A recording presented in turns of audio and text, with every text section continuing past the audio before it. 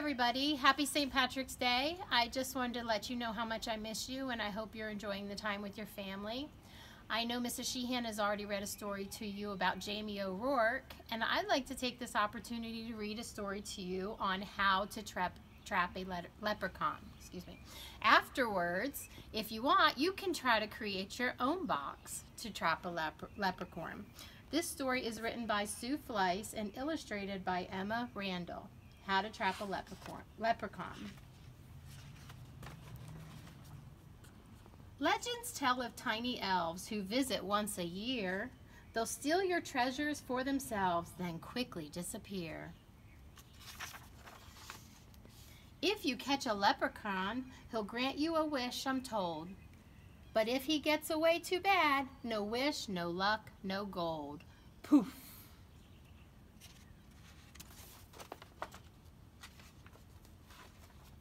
Small and full of trickery, they'll fool you if they can. Catching one takes smarts and skills, but most of all, a plan. The night before St. Patrick's Day, the leprechauns appear. If you wish to capture one, you'll need the proper gear. First, you'll need to build a trap, one he can't escape. Grab a box, a bottle cap, some glitter, glue, and tape. Use gold paint to coat the rocks. He'll think that they are real.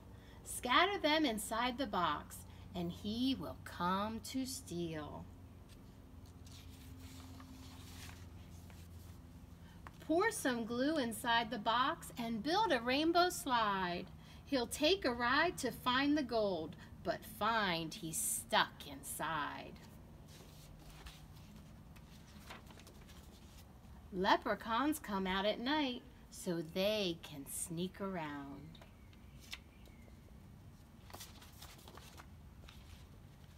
Now close the drapes and dim the lights and wait without a sound. Did you hear that? Crinkle, snap.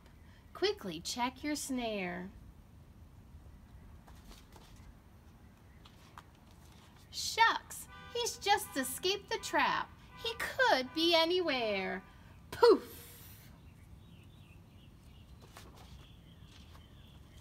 Look at this. He's left his shoe, and in the shoe a note.